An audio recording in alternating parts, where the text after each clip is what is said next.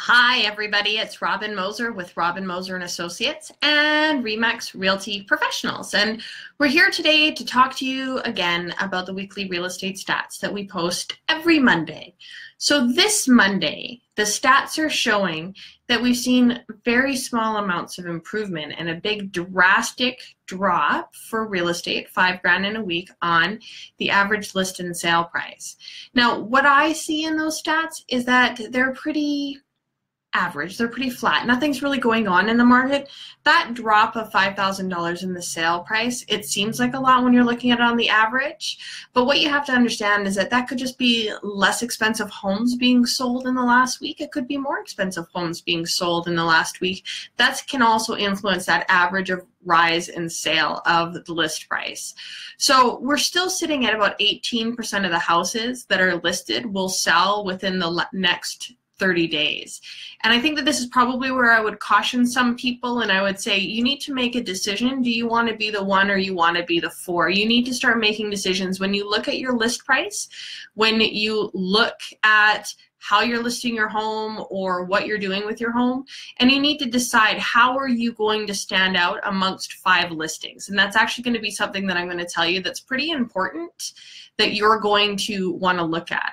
The other things that you want to also take a look at is those 7-day trend graphs. Now that 7-day trend we did talk to you about before, and we told you how to add up the numbers and subtract the numbers to find out what's happening in the last 7 days in real estate. Or how many listings are we adding to the market? How many listings are we taking away from the market? And the reality of it is right now we're looking at 493 houses that we're adding to the market over top of what we're selling in the last 7 days. Now, last week, that number was at 600. Now, that does not mean that this is a trend. That's happened once. It's lower than the week before. We don't have a trend yet. But it does mean to take a look at the number and watch that 7-day trend number, because if you continue to see it go down, then that's that anticipation of that spring market. And once we're in kind of those 100 numbers or less, then that's when you know that market is ramping up. So remember, we've told you to watch it. We know the spring market is coming. It's never not come.